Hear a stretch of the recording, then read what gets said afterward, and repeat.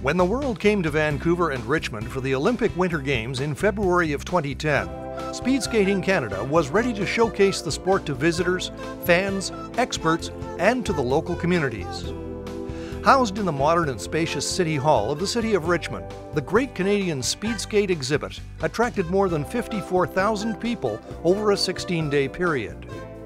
Visitors could explore antique and modern skates, learn about the history of Canadian speed skating at the Olympics, enjoy the grace, beauty, and power of speed skating as captured in newly created works of art, see the development of racing suits over the last 20 years, try on a racing suit, and see some of the Olympic medals Canadian speed skaters have won in the past. Entering the main room, visitors were greeted by a stunning display of antique skates against a backdrop of large, colorful paintings. Speed Skating Canada is very grateful to Mr. Jean-Marie Leduc of Ottawa, who made his collection of vintage ice skates available for presentation at this event. Mr. Leduc has devoted more than 25 years to his passion of skate collecting and has developed a richly documented historical collection of 341 pairs of hockey, figure, speed, and short track skates. At the Great Canadian Skate exhibit, about 90 of his skates were shown. Some of the highlights were a bone skate from England, more than 1,000 years old.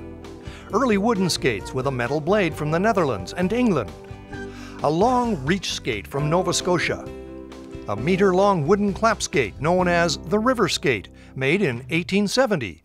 And the prototype skate specifically designed for short track by the late Raymond Leberge.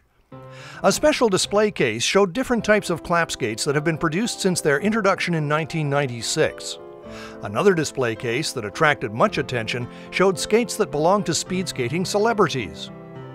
Many visitors enjoyed the art that was on display on the walls.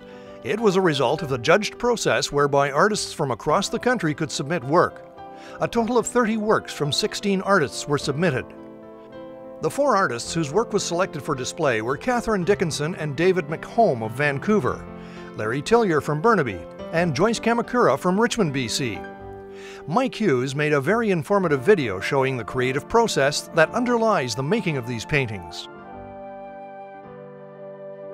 People could view it on site to get a better appreciation of the art on display. The long and distinguished history of Canadian Olympic speed skating was explained and illustrated with historical photographs, statistics, anecdotes, and little-known facts. Speed skating racing suits have changed dramatically over the last 25 years. Speed Skating Canada has been at the forefront of these developments, both for long track and short track.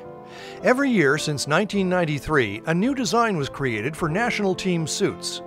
To see all these suits together on a wall made for a very colorful display.